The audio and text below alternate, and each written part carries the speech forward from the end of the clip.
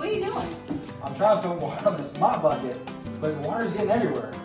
Well, why don't you just use your noodle?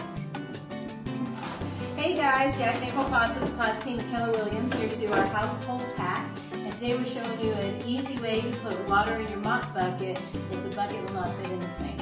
So the first thing you're going to do is use this hole right here, and you're going to put it in your faucet. Make sure it's secure in there. And then the other side, you're going to put inside the bucket, turn your water on, and there you go. An easier way to put water in the bucket.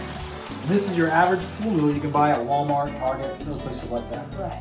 So guys, be sure to follow us on Facebook, Instagram, YouTube, and TikTok at the Pots team. If you look for us, you'll find us. Have a great week. Pots out.